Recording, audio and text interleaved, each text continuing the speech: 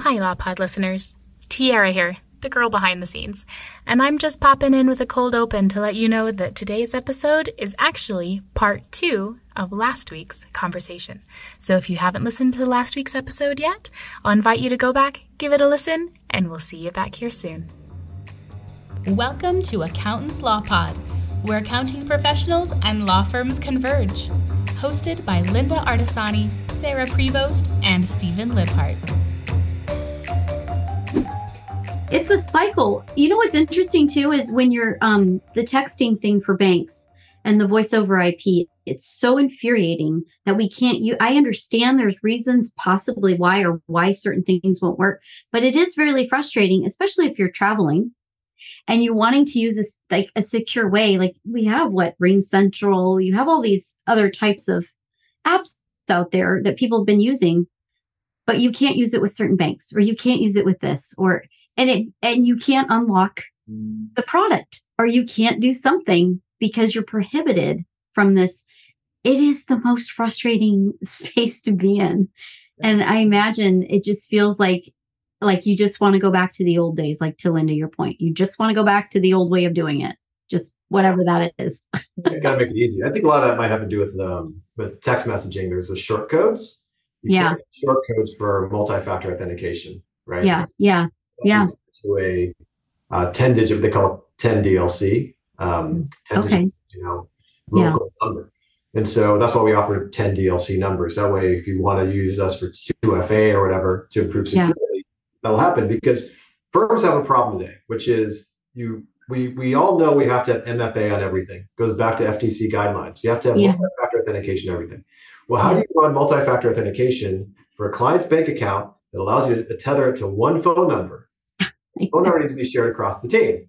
Yep. It's a frustrating mess. Problem. The people are leaving 10, so they're leaving MFA off. So we're about to release our feature, which is going to have line management. You can give one line for the firm, all your MFA comes in there, right? And so now the team can manage it and you can be working in New York, Boston, and Santa Fe, and it doesn't matter. You don't have to call each other saying, this code's coming in. Who has that line? Or traveling in Europe. That's right, traveling in Europe. There you go. We have this game all the time, every morning, because I'm on the East Coast. So a lot of times my phone number, and they're like, what's the phone number? What's the phone? Did you get the code? Where did the code go? That's my first question. Where am I finding this code? It's so frustrating. So that's number one. I think that's such a big problem we all face. So that'd be great to have that. They're all barriers to FTC compliance. They're all barriers to 557 compliance. When people put out these rules, you have to do these things. There are practical issues which have stopped the profession from being able to move forward with Chris. You can try to hack things together, which is stick it all on Lynda's phone, and we'll all call Lynda. It ignores the human cost. Anyway, that's where I think that's the vision for the future. Is this stuff is coming together. We are where we are now with the government. The government's right? Yeah. I think as a profession, we have to work together to say, okay, what problems do we have, and what's a smart way to handle them?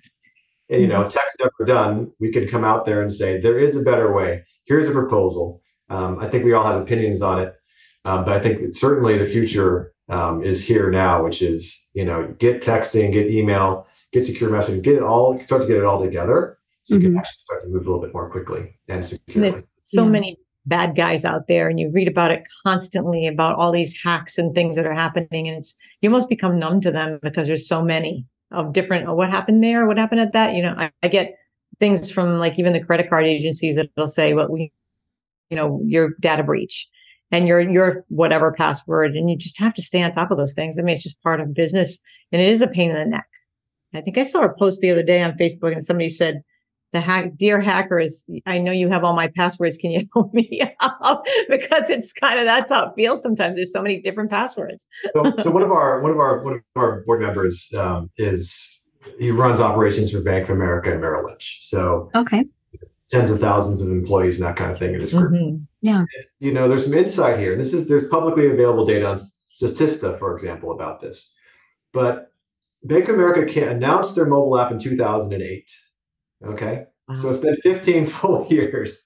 Wow. We've been doing mobile banking, right? 15 years. Okay. So at the time, Bank of America and their team employees were about 280,000. Okay. By 2012, Bank of America's app started to get real traction. And so again, you can go look at statistics on this. This is all public. Started to get real traction. What you see is a drawdown from 280,000 employees to 200,000 employees because we all started self-servicing. Mm-hmm. Right? And so the person who couldn't find their things in the Google email, how easy was it to find anything in that Google email account that was deleted? Not easy. Not easy. And I started out as an auditor. If a client didn't have a bank statement, what would we do? We'd call the bank. Can you resend us the bank statement? Yep. Many times we had paper copy back then, right? Mm-hmm. When was the last time we called or a client had to call the bank to resend something? Never happens. Nope. Yeah, it's true. It becomes electronically available. Right. You wouldn't do that. Right? I mean, you think about it, banking has changed quite a bit. I mean, just by the fact that it's in your phone, and they're all a little bit different, which is kind of weird. But I mean, we're with Bank of America. The big banks are all pretty modern. They have all the little perks to it and the better software and everything. But it has changed a lot. I mean, I don't want to go to the bank if I don't have to, but I have a husband who would go to the bank in a heartbeat. Like he likes to sit there and tell his life story to the lady. I'm like, well, you've gone a long time. But well, yeah, there's candy there. There's candy. Oh, there's candy. You're right, the Sarah. It's probably the away from candy. I'm like, hold on a minute. I know why. Not just the social hour, but there's candy there. You don't need to go to the bank, but yeah, he just likes to go to the bank. So, and there's less banks. So now Florida had banks all over the place, right? A lot of old people, and they're taking the banks away. So we're very few. Like even Bank of America used to be at the end of my street, and now there's one at the mall, but there's none around because they've taken the physical branches away. So, yeah. Which is good, right? Because the humans were there as your husband goes. Mm-hmm. He's going to go talk to a relationship manager. It's not a transaction anymore. Yes. It doesn't have to be a transaction. It's a relationship, which is what the accounting profession should be focused on. We should be focused on nurturing relationships, not doing the transactional stuff. Yeah. But I think if we go back to the Social Security thing, right? If we say, look, did Bank of America and Chase and all these firms invest that much in their tech because they wanted to make things secure more, or they wanted clients to self-serve more? It was probably born out from the need that they had to get away from email for security reasons. Yeah. They had to. And what they had this knock-on effect, which is when we fixed the security problem, we actually made customers happier. And when we made customers happier and more successful, we actually had to do a lot less work ourselves. Yeah. We went from 280,000 employees trying to service people transactionally to 200,000. That's huge. That's huge. The same thing is going to happen to accounting. Yeah. I agree. I have a question though, because this talking about banks and just in general, I was a little caught off guard with, just email me your tax returns for this loan. I'm sorry, you're the bank. You just want me to email you. I was floored. I was upset because I have a long-standing relationship, right? Second of all, I'm like, you got to be kidding me. Oh no, it's encrypted when it comes through to us. Like, okay, I'm not stupid. But so that goes back to my initial question, which I think you were going to try and answer a little bit, was we can't control what's being sent to us, whether we request it or not, right? Like we request it in the right way. They don't want to send it that way. They're just going to send it via email. So now what? That's when it comes to the FTC. Yeah, what happens there? Like that's not in our control. When it happens, so there's a couple things here. Number one, most people want to retain the email as a source record, right? Yeah. So this email comes in, I got to retain it. The second you say my email accounts and my team's email accounts are going to be source document repositories. Because what happens if your employee receives something and then downloads the attachment, but then deletes it? What happens? You lose all the record. Don't want to do that. So what's happening is everybody's going after our email accounts because they're so target rich. Okay? So what we do at Liscio is the client email exists in Liscio. So we have John Doe at acme.com. We know that's a client. If John Doe sends an email in, we recognize it came from John Doe. We automatically pull it from Outlook or Gmail and associate with John Doe in our system. Okay. So now what happens then is when that association is made, you can see it in Liscio. and you can delete that email from your email account. So if your email account is compromised, there's nothing there. Okay. It's all behind the 2FA Liscio account. Okay. Because it's going to happen. And it's going to remain in the Liscio, but it's off that server. It's off that. Yeah. That's right. Because the same thing is going to happen. You're going to have things that you're going to be working with an attorney. The attorney might send you something related to a client that has extraordinarily sensitive information that comes over email. You can't control that. But again, what will happen is even though that Liscio contact might not exist for that attorney, you say, okay, this is for John and Jane Doe. It's related to Acme. It comes from the attorney, but it's coming from some attorney that has, affects multiple clients. You'll go into Liscio, you'll attach that email to Jane and John Doe and Acme. Just pick it, related to them, then you delete it out of your email. So now everybody can see the entire history in one place, and your email stays secure. Nice. So then that point, the responsibility of what you've done on your side of the firm, because you cannot control the actions, now you've owned that space a little bit better. Yeah. Okay. Right. If your email for whatever reason gets breached, you're like, not a problem, because what's in the email is unencrypted. What's in email is probably obviously the biggest entry point for bad people, those bad actors, right? So you're saying, good luck, because here's the deal. People who have been breached, had their email breached, and there's been more than a couple of firms that's had this happen to, whether it's a whole firm or some of their employees. The first thing they do when they come out of the process is they say, no more PII in email. We are going to make sure our emails are fully deleted. They'll wipe their entire email account, right? Every couple of days, just to stay in compliance, right? Because you can't have this treasure trove of stuff out there. Same thing with the personal phones, with texting, et cetera, right? You can talk to any firm in America, from the largest to the smallest. And if they have employees who are texting, none of them have a solution when that employee leaves the company. No, yeah. That's the problem. I mean, it's crazy. And, the same thing with email. You got to get the PII in. If PII comes in email, it's fine. Match it to the right account in Liscio so everybody can see it. You don't have to worry about CCing and BCCing and forwarding so much anymore. Put it in there. That's your repository. Now it's transparent and clear. Delete it from your email. So, okay. Just curious, because I feel like people feel they're fail-safing on this alone. Well, they've made it encrypted or secured with the password. They send this email in this layer of this, or they use an app to cover that. Like it's not a portal. Right. So you could do that. You open it up. But sometimes that's where the spoofing happens. That's where the issues lie, right? Like it's the same. It's hard to navigate through that. You got to be smart. You got to go train your people like crazy. You got to be smart. Yeah. I think the biggest issue with that is usually it's one way. Usually the accountant who's responsible will one-way private key encrypt out. Not many clients have the wherewithal or the tooling to encrypt private key sending back. Yes. And so what value is one-way security? That's I think where I'm going with this is the value of that is a circumstantial one quick moment, but it's not allowing the same to come back in. That's right. If we're going to do it out, which is going to require them to enter a key to decrypt it, why not just say, let's work like Bank of America, where you can Face ID in, not have any mumbo jumbo, and the Face ID works for everything we do. Yeah. So just that particular file.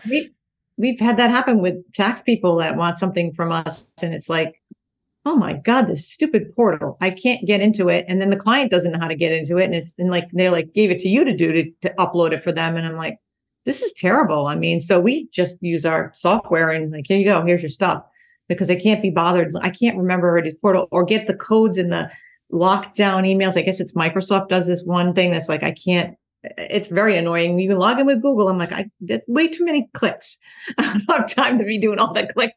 Yeah, because we're gonna put this many clicks for how many different software? Right? Yeah, you send a link through DocuSign, and then we send. Should that be MFA? Probably should. Send something for payments. A link goes out from QuickBooks to pay. Highly spoofable. We send something encrypted email through Microsoft. Oh, true. There's so many different ways. The client would be like, "Look, I can't MFA my way through all this stuff. This is getting pretty crazy. It is. If I ever want to find anything later, I have no idea where to start." Yeah. And and there's this big conversation about client portals in general, right? Do you use them? Do you not use them? How do you do it? Where do you communicate? I honestly feel like the way I've felt strongly is we've invested in a product that protects both of us. And that's what we do. That's how we start our process. But I feel the fatigue.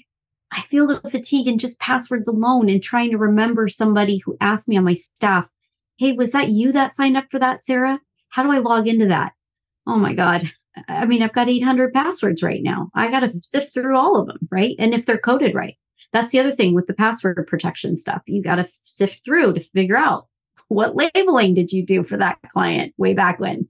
And it's part of business now. It's just part of doing business. Part of business. Stuff we have to do. That's why we have Practice Protect. So we have that layer of security. So we have all these things in place to protect. I don't want any passwords getting taken by somebody or a staff member leaving, taking up. You can't. So we have to have the lockdown systems. I think Practice Protect is perfectly on the right track, because if you think about it, you have this single system for guarding all of really everything you're using, right? I think we take that same paradigm, whether it's Bank of America, it's a single system. It's a single portal to do check deposit, get your statements, check your balances, anything you need to do, get your tax forms. It's all there in a single place. I think the future of accounting is clearly single portal. We know we can't use email. Email was never a great solution anyway. Can't send huge documents, can't get things signed. The links are vulnerable, all that kind of thing. So I think take a look at that, saying email could never be, just inherently can never be a single portal.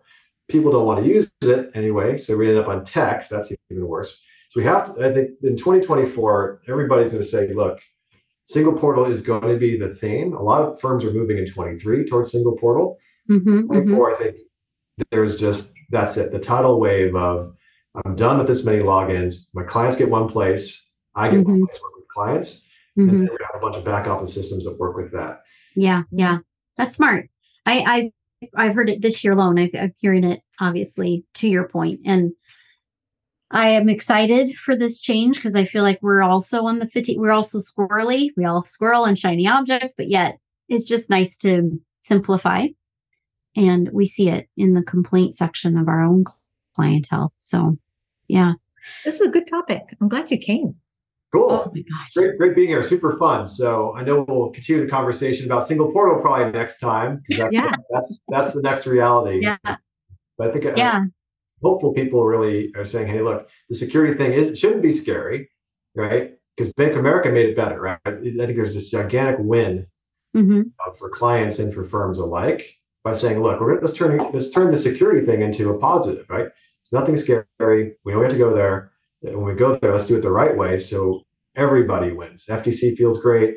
Cyber insurance claims are going to go. We don't want to have those anyway, but from cyber perspective, great. Client feels better off. We feel better off. So I think there's a lot of wins to be had there. Definitely. Well, thank you so much for your time on this. I know we'll definitely, obviously, we're personal friends, so we're going to have you back no matter what. Sure. More updates with your products. With your product. The software. So we were really excited about what's coming down the pipeline. And we love any software that keeps growing. And we know that's what you all do over there. So plus you get such great people behind your products. So yes. Thank you, Lynda. Appreciate that. You'll be the first to know. We'll break a story here shortly. How about that? That'd be awesome. Okay. That would be awesome. Special note. Teaira, I know you're in the background making note. Okay. So if you've enjoyed this today or you have suggestions for us, please like and subscribe to the podcast on our YouTube channel, on the Accountants Law Pod website. There will be show notes as well. You can also email us at info@accountantslawpod.com, where our lovely Teaira in the background will monitor that for new topics, suggestions, continuations. If we have continuations, I mean, we could do this on social medias, but ways of comments and stuff. But we could also obviously have Chris back and do a deeper dive on different things. If you'd like to join us in the Accountants Law Lab, which we had an amazing conversation this morning, it is www.accountantslawlab to sign up. Also, Steve isn't here, who's our counterpart. We forgot to say that. So Steve's not here because he's traveling. He is traveling. He's going to be in Kansas, in the state of Kansas. I think in Kansas Kansas somewhere. City, I think. Yeah. Yeah, or a small little town. And so he's on an adventure. So maybe we'll put like a little, maybe some photo links or something that he's done, because he is the one person in our group that's the traveling fool for like 5 months. We love him to pieces. Yeah. So, and there'll be stuff about him on Instagram, probably some photos and such. Yeah. So, but anyways, thank you so much for today, Chris. It's really nice to finally connect and have at least a Friday hangout with you. Yeah. Super fun. To be continued. Yes, definitely. Awesome. For sure. Bye, everybody. All right, thanks, everybody. Bye-bye.